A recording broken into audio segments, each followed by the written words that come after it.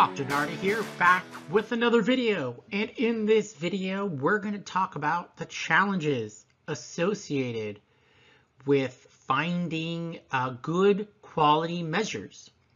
So there are numerous ways to obtain measures. And I think especially now with the advent of obtaining them electronically, you do not have the issue of having to go physically obtain them, like actually go to the library and pick them out. But what you will have to do is learn how to identify what a good scale of measurement is. And you do that by looking at the literature.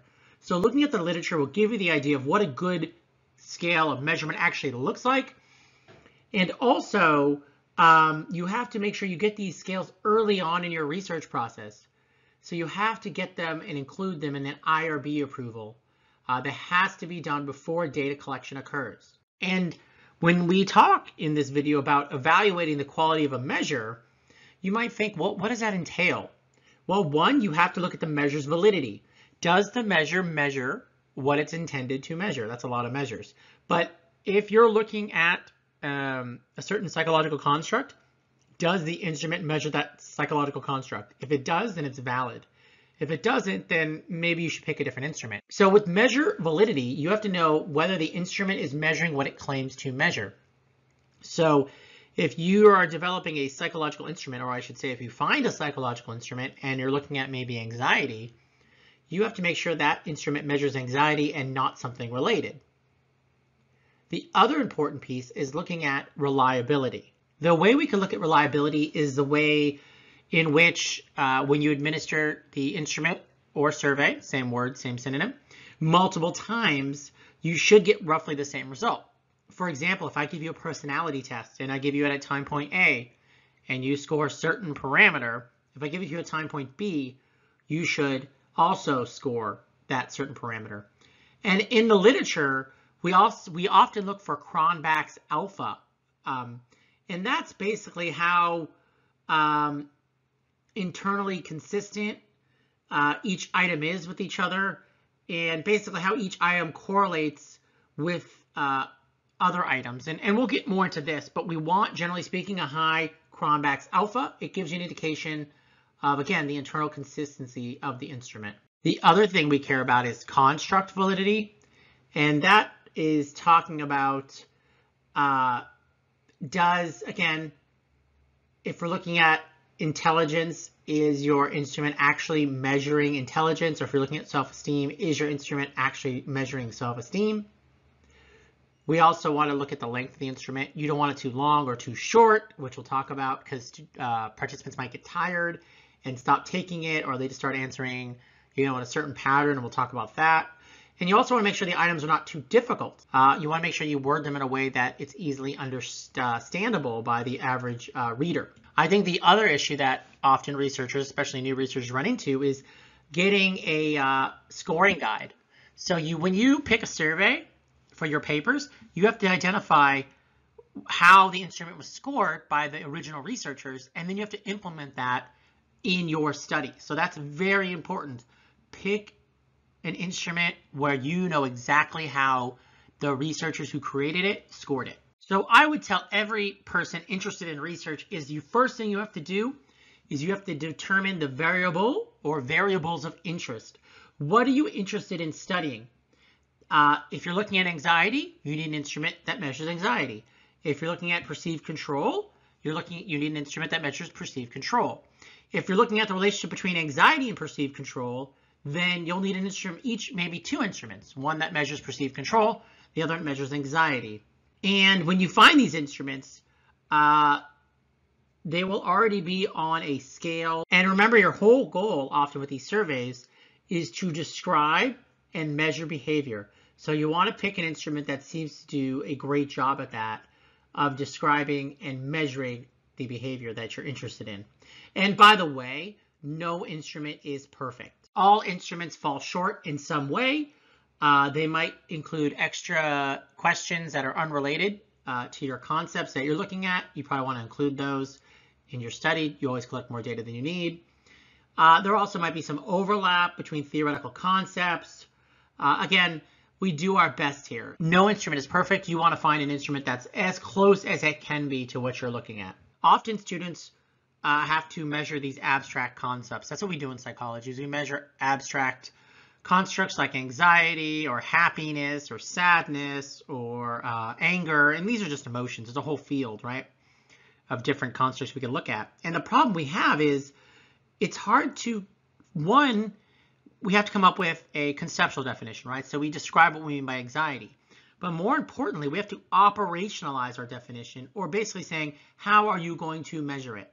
You have to be very, very specific. Creating an operational definition is key to your research study. You need to exactly define how you're going to measure, for example, anxiety. How are you going to do it? You're going to give this instrument that has this many questions. So the whole point here is to quantify the instrument you're going to use. So for example, if you're looking at safe driving behavior, you might want to measure it by counting the number of times a driver comes to a complete stop at a particular stop sign. But you have this concept of safe driving, and the whole point is you have to operationalize it or say exactly how you're going to measure it. And you want to be clear about that in your research as well, and in your paper. The other thing to keep in mind is the measurement subtypes, or what type of data are you going to be analyzing, because depending on the type of data you use depends on the type of statistical analysis you'll use. And if you think back to your early stats courses, or if you maybe never taken a stats course, the 4 types of measurements, we'll go into a little more detail in a minute. So nominal scales of measurement often have no inherent order, and these questions can be answered yes or no. Ordinal scales of measurement, values are ordered, but they're not equally spaced, and we'll talk more about that, what that looks like. The third type of scale is interval measurement, and these values are ordered and equally spaced throughout, but there is no true zero. That's something to keep in mind, and we'll talk about what that looks like. And then ratio is your highest level. That's your 4th level. And there's equal intervals, and it has a true 0 point. I always tell researchers collect the most precise data you can. So if you can collect ratio data, you should. You can always turn into a lower, quote unquote, order data set. You can never go the other way. So if you collect ordinal data, you can never turn into ratio, but you can turn ratio data into ordinal, if that makes sense. So as I said, nominal data, there is no inherent order. This produces categorical data. And usually what you could do with this is do some kind of frequency analysis or some kind of chi-square analysis, or use a non-parametric statistic. And we'll talk a little bit more about non-parametrics. But so an example might be, do you own a car? And your answer might be yes or no. Right? So usually these questions fit into a perfect category. Or you might ask about someone's sex. Are they male, female? For the purpose of this video, we'll just say male, female. You have to pick one. And maybe it's political affiliation. Are you Republican, Democrat, liberal, whatever it might be. But the whole thing is you have to be in mutually exclusive categories, right? You can't be in both. You have to pick one. That's kind of the hallmark of nominal scales of measurement. Ordinal scales of measurement, their values are ordered but not equally spaced. Again, this is more information than nominal data. And by the way, you could use a Spearmint row or a Kendall's test for this. But here's the thing with this kind of data, right? So the values are ordered but not equally spaced. It's kind of like if I picked my top 3 favorite students in a psychology course, right? I might rank them, but there's not equally spaced between them. I might say person X is my favorite, followed by person Y, then person Z. But again, there's no true equal spacing between them. Interval scales of measurement, we often refer to these as continuous data. This is the most widely used scale and probably what you'll be using for your projects if you take on projects in the future, or if you end up doing research or whatever you go on to do. Most likely you'll see interval scale measurements. And what we have here is usually you see Likert scale data where we anchors are equally spaced. So if you have like 5-point Likert scale, 1 never, 5 always, we know those points are equally spaced along the distance on the scale. We use parametric statistics for this, but the key here is there is no true zero. There's no absolute zero, which we'll talk about here in the next slide, but this is the next higher level of data. And finally, we have ratio.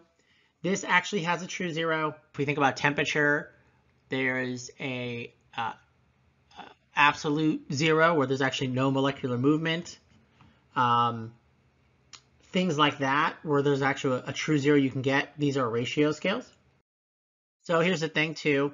When you think about what instruments you're going to use, is you want to think it's about its ability to